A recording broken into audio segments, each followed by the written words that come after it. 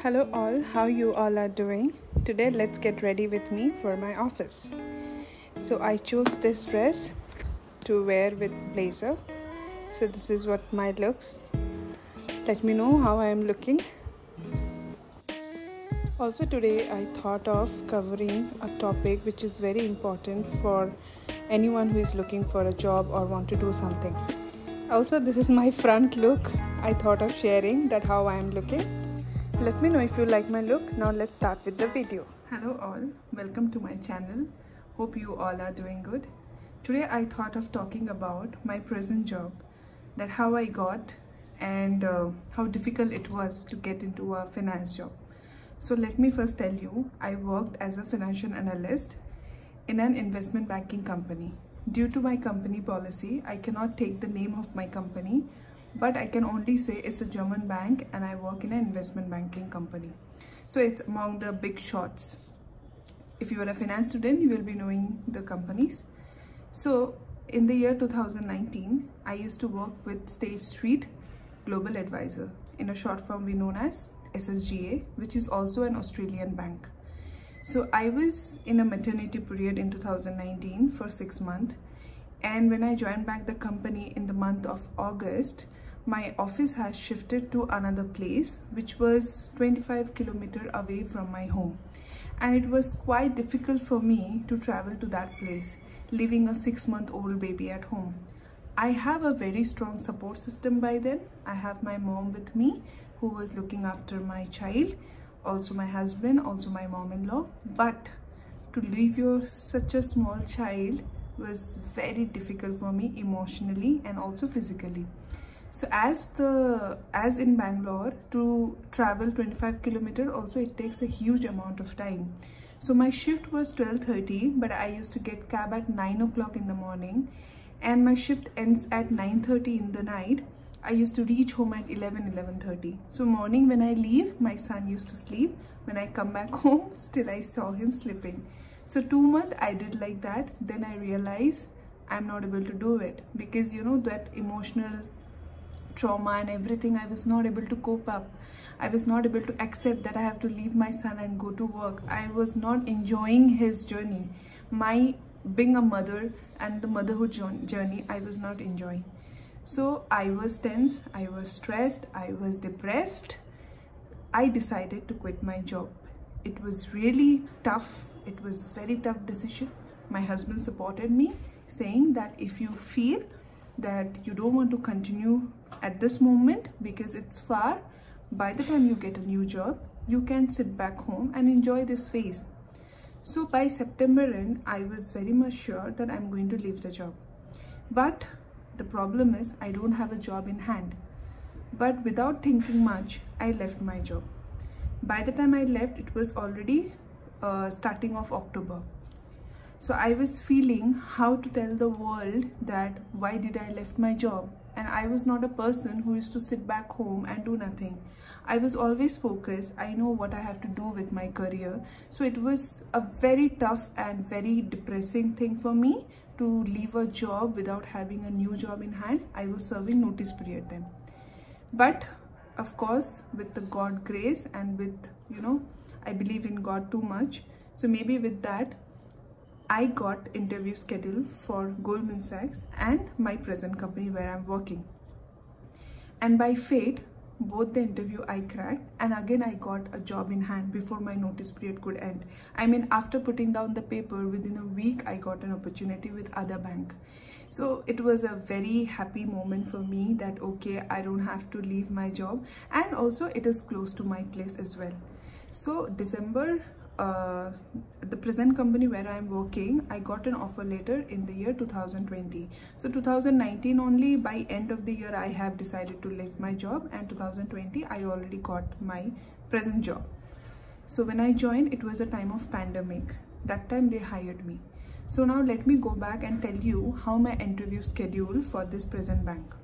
So when I got to know I got an interview letter for this bank, firstly, I don't know where it is. The location was not clear. But just that I know it is very close to my house. So and it was scheduled on Saturday. So I just told my family, that okay, I'll book the cab and I will reach to the venue and I will give the interview and I'll come back home. So as usual, for an interview, how every one of us prepare, you have to look good, you have to look presentable, you should have enough confidence, enough knowledge about the bank that you are applying for. So as usual, I have prepared myself and I have went for the interview. Now what happened to me, on the way, before I reached to the company, the cab driver, like 1.5 kilometers away, he told me, "Ma'am, this is your company, you can get down here." So I thought, okay, this is my company. So I just got down. When I was entering, security guard stopped me saying, "Where you want to go?" I told him, I showed him that interview letter. He said, "No, this is not that bank. You have to go 1.5 kilometers, then only you will reach." I was tense, what to do? And that time I was not getting a cab and I don't want to get late for the interview because it was something I was looking for longer period of time. So I start working. Now you know where you are well prepared, well dressed, well groomed. Now you start working, automatically sweat will come, you will look exhausted, and that too, that just after my maternity. Already I was very low on my confidence because of my body shape or anything you can say. Every woman goes through that space. So I know everybody will relate to it. Somehow I reached to the office. As soon as I reached the office, I showed my interview letter to the panel. The HR who was sitting on the reception, she told me, "Oh, you don't have an interview today." Again, it was a shock for me. I was like, "But I got this letter, saying that you have an interview." She said, "No, it is not for something that we're looking for. It is for some another profile." I said, "Okay." Then she said that you may leave. If you apply now and if you don't get selected, you cannot apply for this company for 6 months. So I hope you don't want to take that risk. Obviously, no one wants to take that risk. So there is a rule, once you apply for any company, if you cannot make it 6 months, that company, you cannot apply it again.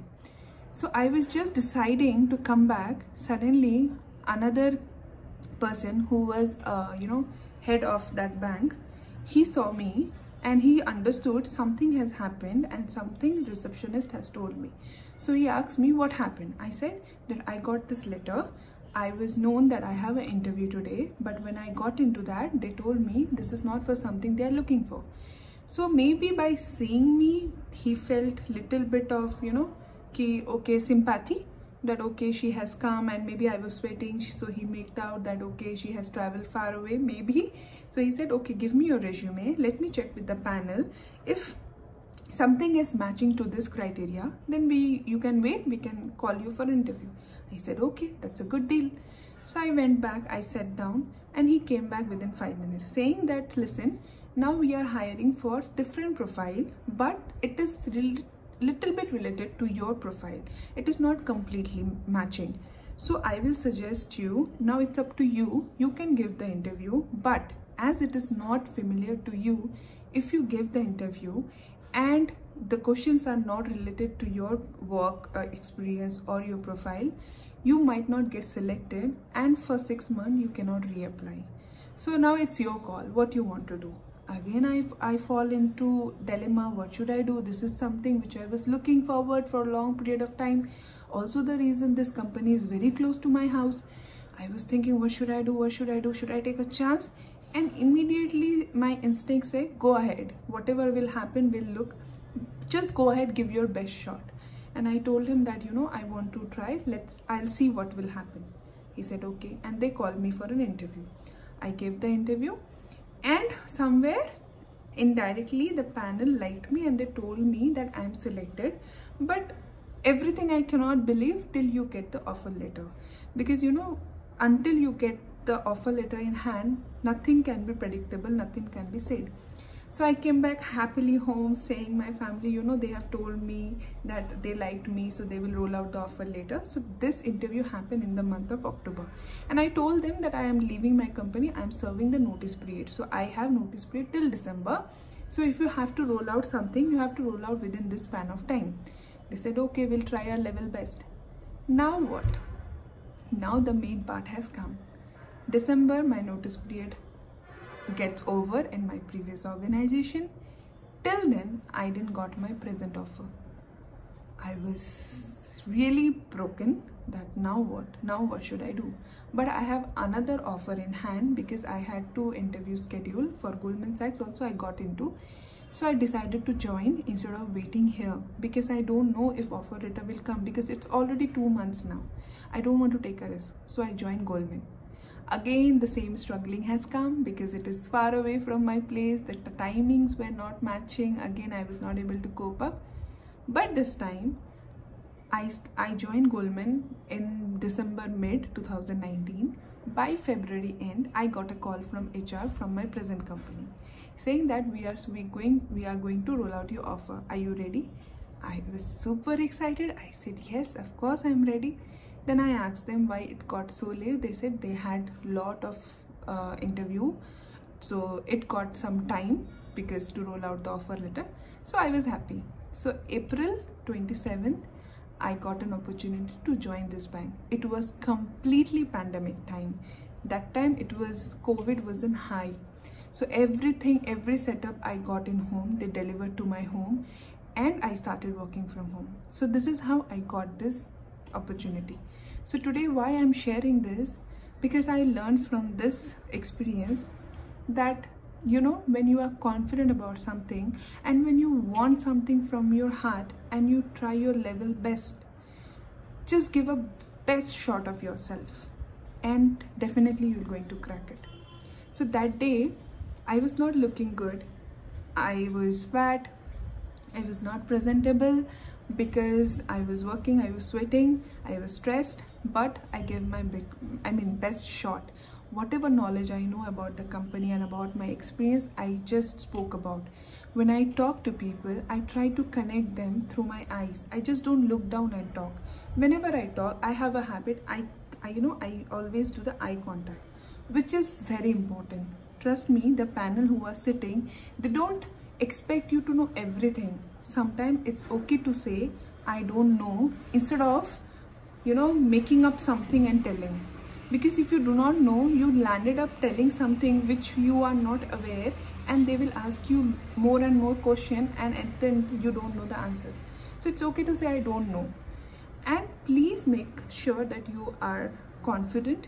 You're moving your hand while talking, you are keeping a good eye contact, which means a lot, and you know, give your best shot.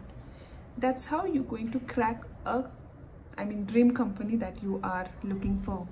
So this job has learned me to do that. Otherwise, I never know, when I left that State Street, I was having no offer in my hand. I thought my life is just going to end for a year. I don't know where I'm going to go. But God grace and with my confidence, I landed up doing this and now I'm serving this company. Hope you like it and hope you get inspiration from this. If you like it, please share, subscribe and like. And also there is a very good story for freshers level. How do I get my first job? That is also a very good inspiration for all the freshers who are looking for a job right now and they want something, some small tips which they will help. Trust me, I have not done MBA from a very good college. I quote this because for me that time, I have a package constraint. I cannot opt for a college which demands a good amount of package because I have taken my loan, I have taken student loan. So financially, I was under that crisis where I cannot go for a very good college.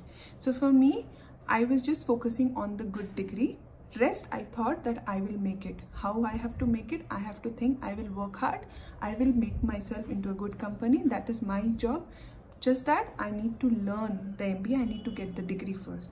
So I chose a very small college. If you want to know that story, I will share. But for that, I need all of your comment and, you know, likes so that I can get to know that you really look forward for this kind of a topic. Hope you like it. For now, bye.